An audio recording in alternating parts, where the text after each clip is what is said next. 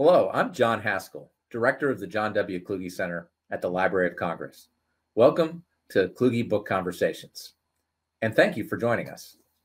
We're here today with Dr. Charlie Laderman to discuss his recent book, Sharing the Burden, The Armenian Question, Humanitarian Intervention, and Anglo-American Visions of Global Order. Dr. Laderman is a lecturer in international history and part of the core team responsible for directing the Center for Grand Strategy at King's College London. Oxford University Press published his first book, which is the subject of our conversation today. It was awarded the Arthur Miller Institute Prize from the British Association of American Studies as the first best book on any American Studies topic in 2019, and it has been shortlisted for the Royal Historical Society's Whitfield Prize in British History. He did much of his research for the book at the Library of Congress when he was a UK Arts and Humanities Research Council Fellow in 2010, and then again in 2015. Welcome to Kluge Book Conversations, Charlie. Thank you, John. It's a pleasure to be here. I had a wonderful time at the Kluge Center, so much so that I came back, I think came back 3 times. So I'm delighted to be here again, even if only remotely.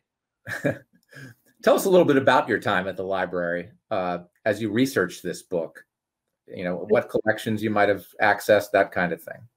It was a wonderful place to be a scholar, and I had such a wonderful time there. I mean, for any scholar of American politics to be in Washington, D.C., in the heart of these discussions about U.S. politics is always a privilege. But the library is just a remarkable place to do research.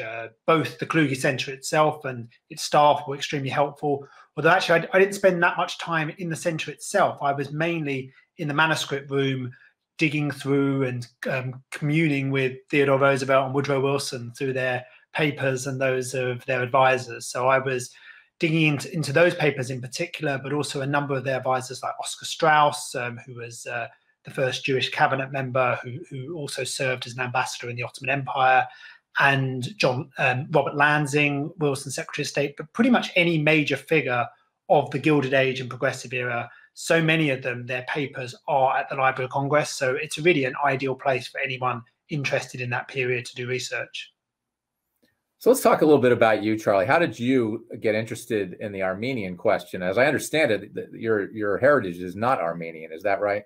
No, I think sometimes when people see my name, they think perhaps I might be, but no, I don't have any Armenian connection. And really, I came to it as someone who was interested in big questions of intervention, human rights, and questions of global order. And it actually started when I was a student at the University of Cambridge.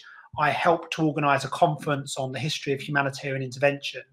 And while I was organizing that for the professor who was my supervisor for my master's thesis, I started to think, well, if I was going to be doing a paper on this, what would I do my paper on? What do I think is a big question of humanitarian intervention?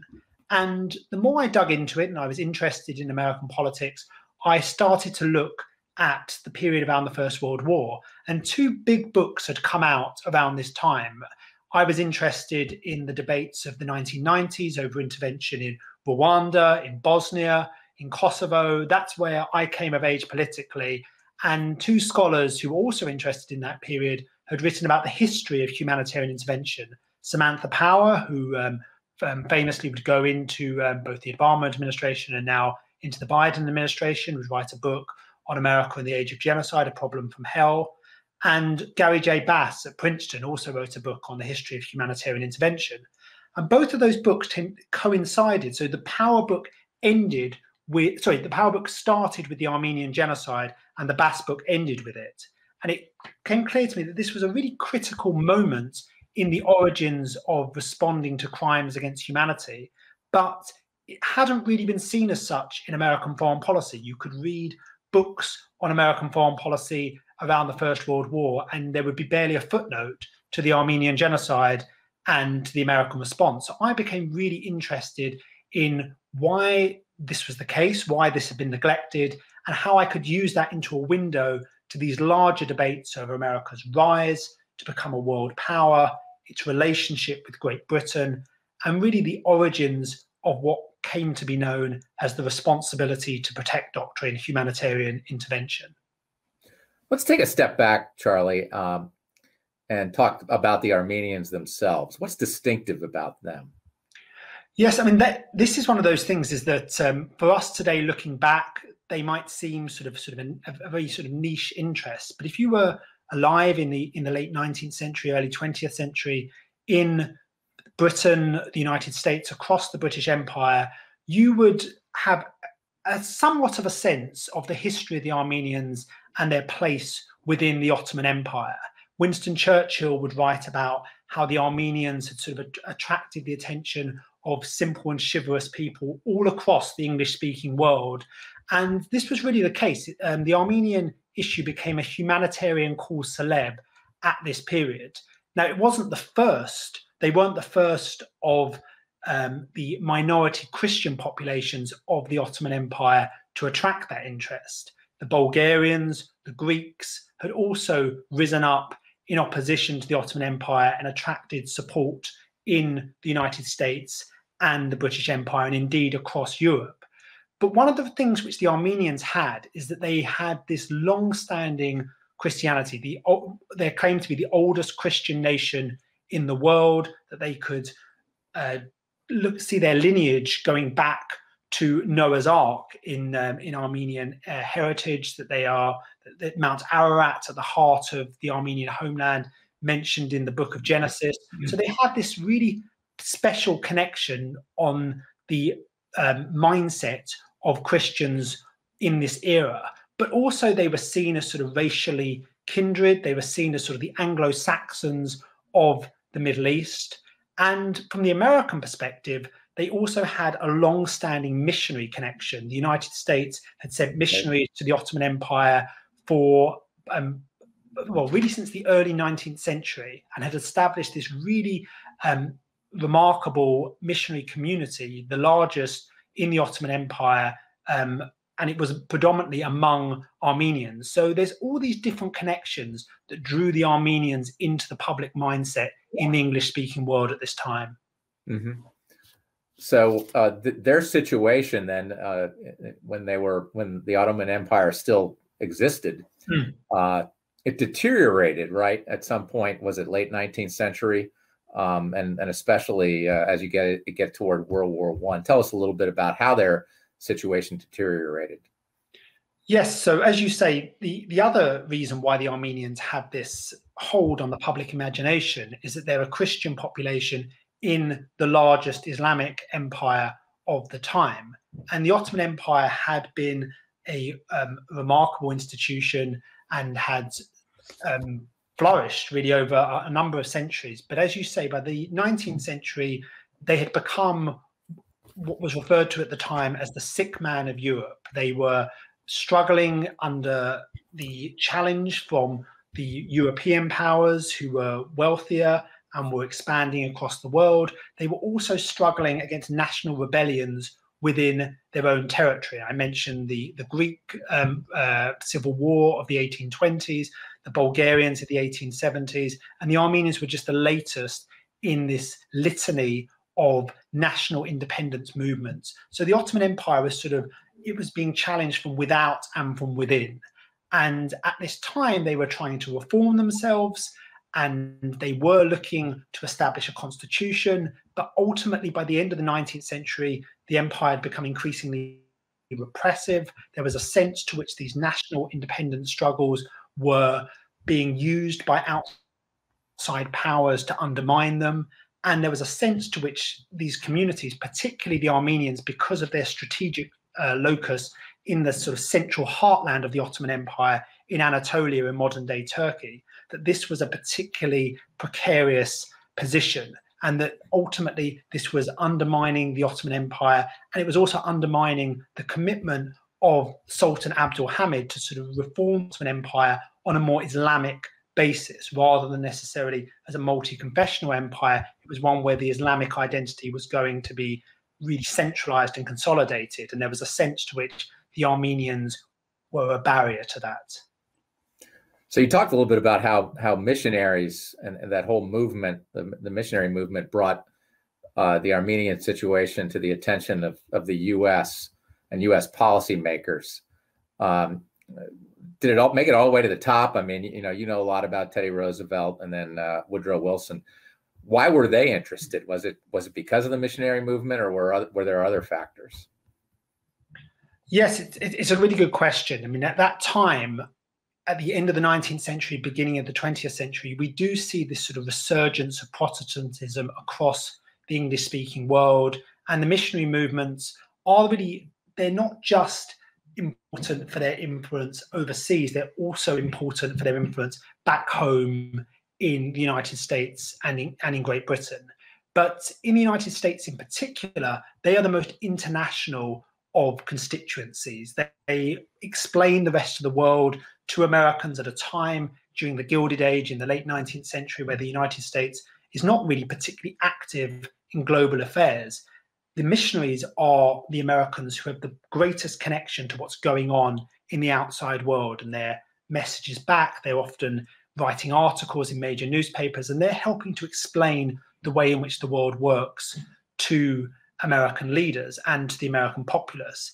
And as you say, for people like Theodore Roosevelt and Woodrow Wilson, they grew up around these missionary leaders, people like Cleveland Dodge, who was one of the leading missionary figures. He was a childhood friend of Theodore Roosevelt, but at the same time, he also bankrolled Woodrow Wilson when he was president of Princeton, and then when Wilson ran for president. So the missionaries were extremely influential. They had strong connections with the leaders of the time, and they really had this very important role in American society. Mm-hmm. So let's get to some of the real meat and themes of your book. When we think of foreign powers in the larger region, including the Middle East, during the First World War and the aftermath of the First World War as well, we tend to think of Britain and France. But what was the American role, and why was it so important as we we're in the process of making the contemporary Middle East? Yes, that's a really interesting question. And again, it was one of those issues that first brought me to the topic. You can find lots of books on France and Britain in the Middle East around the period, but you can't find that many on the United States and its role in the Middle East. And there's a good reason for that. As I mentioned, the United States at the end of the 19th century is not a major player in the Middle East, at least geopolitically, even as it starts to emerge in the 1890s and early 20th century as a power in the Western Hemisphere, in the Pacific. It still doesn't tend to have a major role in the Middle East. And during the First World War, even when the United States intervenes in that war against Germany and Austria-Hungary, what I thought was fascinating, and I had no idea until I came to this topic, was the United States does not declare war on the Ottoman Empire in 1917 when it enters the war. It's very explicit about that and remains out of the First World War. And I think that's a really important question. Why does it do that? And that was one of the things I was trying to answer, because those who were concerned about what was going on to the Armenians after the massacres initially broke out in 1915 were really pressing for intervention, but the United States declines to do so. And I'd be happy to talk a bit more about why that's the case. Yeah, why don't you go ahead and tell us a little bit more about that? Yeah, so I mean, partly it's because of the missionary community. They are lobbying against this, which is ironic because they're at the head of the relief movement for the Armenians. So the missionaries want to see Americans provide a huge amount of philanthropic giving to the Armenians to help succor them during this time of hardship. But at the same time, they don't want to see the United States intervene. They're playing this very balanced double game, because their main concern is that the Ottoman Empire will requisition their property and that they will no longer be able to act and be able to proselytize in the Ottoman Empire. So they're trying to ensure interest in the Armenians for giving, but they don't want a military intervention, which they think will rebound against them. Partly they also think they are the people providing relief to the Armenians. If they can no longer do that because the United States is a belligerent in the war, then that will be bad for the Armenians as well. So that's one part of it. But the other part, which I think is fascinating, and I don't think has really been brought out in other studies of this, is the way in which Woodrow Wilson perceives the Middle East as basically this area which is going to be carved up by the British and the French, this traditional area of European imperialism. And he doesn't want the United States to be caught up in an imperial carve-up of the Middle East. He wants to keep the United States separate from that. And that's because after the war, Wilson wants to see the United States take the lead in creating a whole new international system. And within that international system, alongside those things which we know so well, the League of Nations, and ultimately an American membership in that to sort of lead on things like self-determination and disarmament, what Wilson wants to see the United States do is take on a larger role in the Middle East. He wants to see the United States take a mandate, which was essentially a protectorate over part of the former Armenian provinces of the Ottoman Empire, and provide really a model to the other imperial powers, to the European imperial powers, about how you could nation build, how you could essentially provide governance and rule for a people without doing so in an exploitative sense. And what Wilson wanted to see the United States do is have this presence in the Ottoman Empire to build up the Armenians and give them an independent state. And that is a really critical part of the whole debate over the League of Nations, over America as a major power after the First World War, but one which has largely been neglected in the past. And this all went by the wayside since the Senate didn't end up approving the treaty for the League of Nations, right? Exactly. So it's a fascinating counterfactual. It's really a central question of the post-First World War period. When we're looking at the debates over the League of Nations, people understood it within the context of this mandate as well, because the mandate in the Middle East was this tangible commitment that the United States would take on. The membership of the League of Nations was slightly an abstract idea, joining this new international organization, but to send American troops to police the Middle East, that was actually a tangible sense. And Wilson felt that American sympathy for the Armenians might encourage them to do this, but his opponents saw this as just an example of the unrewarding and open-ended commitments that an American membership of the League of Nations would involve. It goes on, this debate, all the way through the League of Nations debate and actually outlasts it. So the debate over a mandate finishes in June 1920 when Wilson puts this to the United States Senate after the League has been rejected. And it's very much seen by those who were opposed to the League as Wilson's attempt to have a backdoor to the League of Nations. But it's fascinating, and the library has remarkable material on this. These maps that were drawn up by Wilson and his advisors of what an American presence in the Middle East would have looked like. And when we tend to think of Armenia, we think of this small state today in the Caucasus. That's not the way in which it was conceived of at this time. The Armenian provinces stretched from the Black Sea all the way to the Mediterranean. It's really at the heart, the crossroads of the Middle East. And that is a really fascinating strategic sort of nexus. And Wilson believed that if the United States was there, then it could help ensure that the European powers didn't just carve up the Middle East and take new imperial territories. So what we haven't talked about is what did Armenians think of this? So they and maybe you can speak a little bit about what they'd been through, what's called the genocide in the decades before, during this time and before, and how they perceived what was going on with Britain and France and the United States, and then the eventual carving up of the Middle East. What did they think about all that? Yeah, and I think that is obviously a central question, but is often left out of these stories about the carving up of the Middle East, not just the Armenians, but other communities and nations, what was going on in terms of their perspective on this.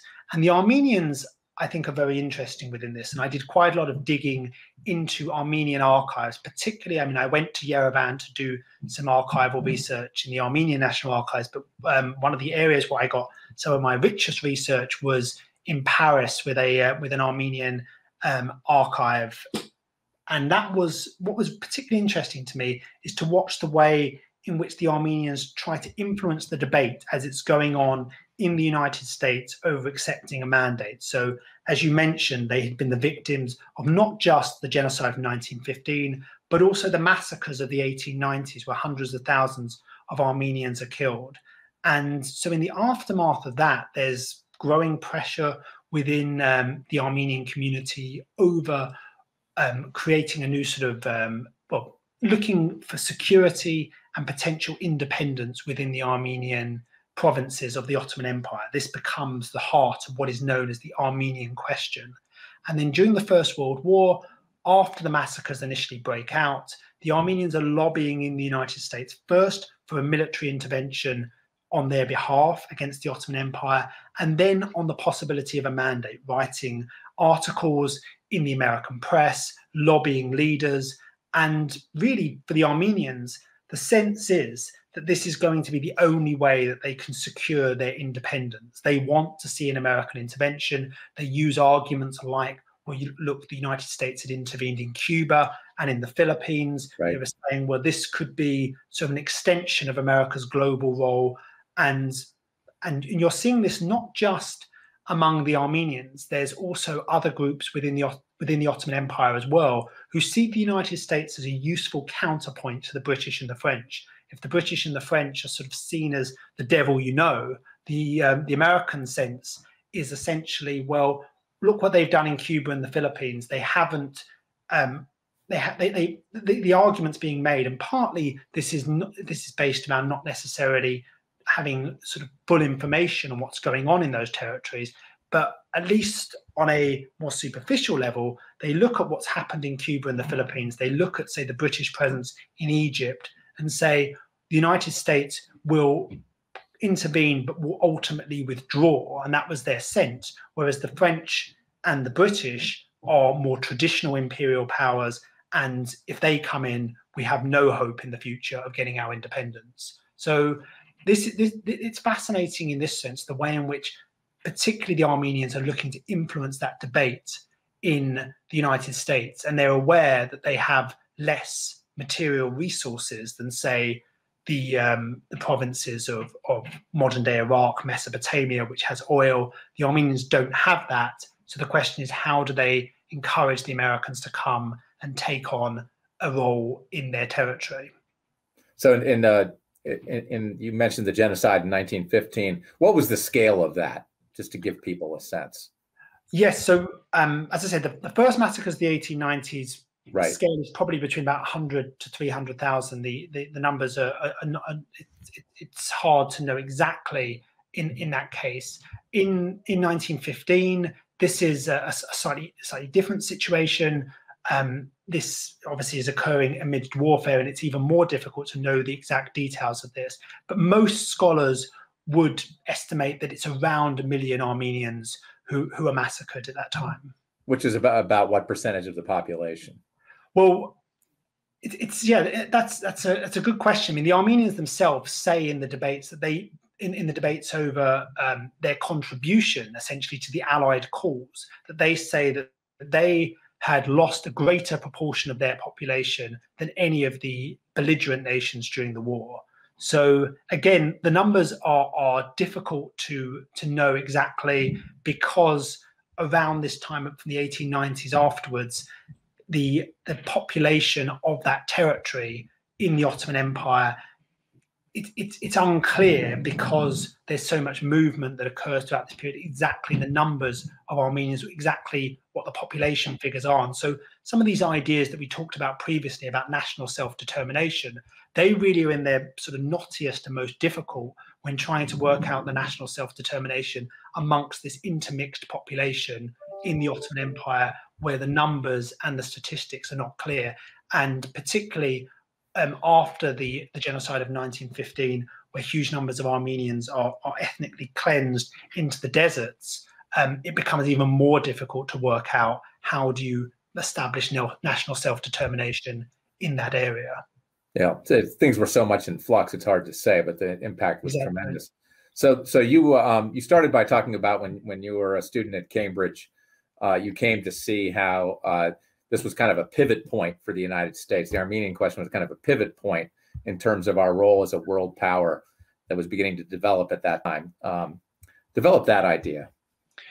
That was something which really struck me right from the beginning, is that the first debates over an intervention for the Armenians occur in the mid-1890s, just as the United States is starting to emerge as a power interested in the world. We see that in terms of the Spanish-American War, the intervention over Cuba in 1898, And the debates over the Armenians become very much intersected with what's going on in Cuba. So as the United States is starting to get a growing internationalist consciousness in the mid-1890s, there's huge debates around the time of the first Armenian massacres between 1894 and 1896 about whether the United States should do something about what's going on in the Ottoman Empire. Now, obviously, this is far away. This is not an area where the United States has clear national interests other than the missionaries and doesn't have a long-standing political connection. But ultimately, when the Spanish maltreatment of Cuba becomes a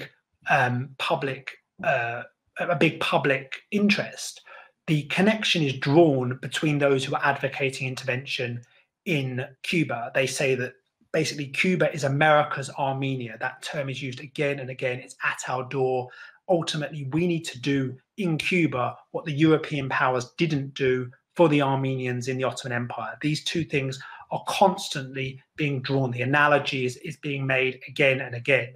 So that to me was fascinating about the way in which these things intersected. And it becomes increasingly interesting as Theodore Roosevelt emerges as a leader in the United States and ultimately the president, because he had been a major advocate of intervention, obviously in Cuba, but he'd also been one of the most outspoken proponents of the United States acting for the Armenians. Now, when he's talking about action for the Armenians, he's quite vague and quite general about this, but he has a long-standing commitment to the Armenian cause, and you see that continue when he becomes president. He puts together a set of principles on the United States' responsibility to intervene against what he describes as crimes against civilization. That's the first use of that expression by a United States president. And what Roosevelt is talking about there in particular, and the example that he draws, are both what's going on to Russian Jews in the Russian Empire, where pogroms are occurring, but also what's going on with the Armenians in the Ottoman Empire. And he says the United States can no longer remain separate in its own continent. It has a responsibility in the wider world. And this is at a time when most Americans are not interested in taking on this larger role. They're interested in philanthropy. They're not necessarily interested in military intervention. So Roosevelt is really pushing a position that's quite far ahead of its time, but is not something which the majority of the Americans believe in that at that time. But then ultimately, when the genocide occurs in 1915, Roosevelt's out of office, he becomes the most outspoken advocate of intervention for the Armenians. So the First World War, that debate between Theodore Roosevelt and Woodrow Wilson, as John Milton Cooper has termed them in a really appropriate phrase, the warrior and the priest.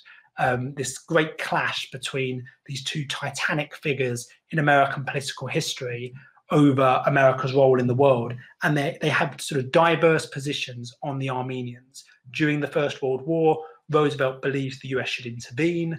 Wilson believes that the United States should keep its eye on the larger picture, which first is to stay out of the war, and then once in to focus on Germany and not to get sidetracked by the Middle East. But as I mentioned, Wilson ultimately comes to see an American role in the Ottoman Empire for the Armenians and this mandate as central to America's world role. So really, from the 1890s to the aftermath of the First World War, in all these big debates about what role the United States will take in global affairs, the Armenians are there front and center. Mm-hmm. And that's, what you're talking about when we track it forward in time to today is really the relevance of your book, right? That presidents have, once you establish the idea that maybe we will consider intervening in a humanitarian crisis, but we can't do everything. Choices have to be made, and so is that.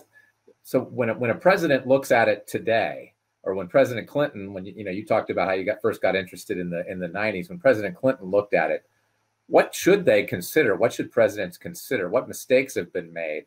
When do you intervene and when do you not? Or these are difficult questions to answer, of course.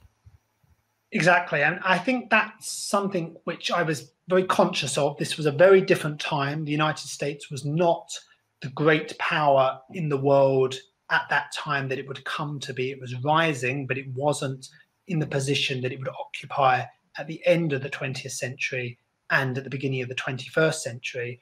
But what was striking to me is that some of the dilemmas that leaders faced at that time were very similar to the ones that we face today. So one in particular, I would say there's 5 main dilemmas in terms of dealing with atrocities like this, and which are comparable during this period and today. Firstly is this idea of how you stop your rhetoric over intervention and the practice, and how you allow those things to come together. And Theodore Roosevelt was hugely conscious of this.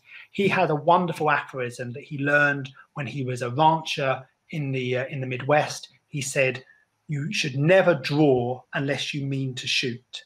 And this came because when he was president, people were advocating to him, you need to speak out against these issues. And Roosevelt said, I will not do it unless I can actually act upon it. And this is something which we know is a dilemma which comes right down to the present day. How do you ensure that you don't encourage people to get unrealistic expectations about what you can do, and ultimately doing a disservice and putting them in grave danger? So that was one dilemma. But at the same time, Roosevelt was a large advocate. He was a believer in America's role in the world. He was an advocate the United States should intervene when it was possible to do so. And so ultimately, the dilemma that he faced was, how do you look at your own personal ideals and the public's conception of the nation's interests? Because Roosevelt, as I mentioned, believed the United States should act, but he knew that most Americans didn't share that position when he was president. And Wilson would face a similar debate over whether the United States should take a mandate in the Middle East after the First World War. And so what we see there is a sense to which, do these utopian ideals, both Roosevelt and Wilson believed in this large American role, how does that ultimately impact on the public's conception of the broader purpose of American power and its role in the world? So private ideals and public interests is another dilemma. And a third dilemma, I would say, is ultimately, do you intervene yourself? Do you assume the burden for this territory, or do you basically pressure the sovereign to mend their ways and to do better? And ultimately, what is your responsibility? Do you put pressure from the outside, or do you intervene and take on that responsibility yourself? And then the other dilemma, which Roosevelt and Wilson at the heart of their debate, and I think this is a critical one that we see right up to the present day, Roosevelt didn't believe that America should do this role, should take on this role of intervening as part of an international organization in the way that Wilson did. He believed in what a later generation would come to call a coalition of the willing, that the US should act with Great Britain, who shared its ideals in the world. Whereas Wilson, as I mentioned previously, didn't think that Britain had America's ideals, that it was an empire and that the United States should stay separate from it. And so Wilson wanted to see the United States do this as part of an international organization. So in his day, the League of Nations. Today, the example would be the United Nations. But at the heart of this really is the fifth and final dilemma, which is ultimately, when you're faced with atrocities like this, sometimes you just can't find a good solution. As much as you want to, as much as you come up with different conceptions, essentially it is very difficult to achieve a good solution in such tortuous and horrendous circumstances. And this is something which again we see to the present day, that good intentions don't always lead to good outcomes. Mm-hmm. So last question, Charlie, what is the significance of President Biden's recognition of the Armenian genocide after all these years? Yeah, so this is something which I think has been obviously fundamental, and I think is really central to the questions that we're looking at here, that to act on this history. And there's been obviously large-scale pressure on US administrations going back, particularly I think Ronald Reagan was one of the first to proclaim that the United States would recognize this, but then walk this back once he came into office. And pretty much every US president since then, during their campaign for the presidency, had committed to this, but then once in office had decided that the costs were too high, the geopolitical costs of angering Turkey. And I think what we see today is a sense to which the global order is changing, that an American president does feel comfortable doing this. Partly it's because of a declining relationship with Turkey, and that's obviously a major part of why President Biden has looked to do this. But it's also, I suppose, removed this millstone around the American government's actions on this, that this is something which has just come up again and again. And now that issue has been settled, essentially. The United States has acted on this. But also, I think what's fascinating about this is where the pressure came from, is that this is something which didn't start in the White House. It was something that started in Congress a couple of years ago with the House of Representatives and then the Senate moving to act on this. So it also shows that during a time where presidents have such a large and overarching role in US foreign policy, that the role of Congress to help shape presidential decision-making can still be quite decisive. And so this is something that I think is an important consideration as well. Well, Charlie, thank you for joining us for Kluge Book Conversations. And we look forward, hopefully before too long, to seeing you at the Library of Congress. Thank you. It's been a pleasure to be here.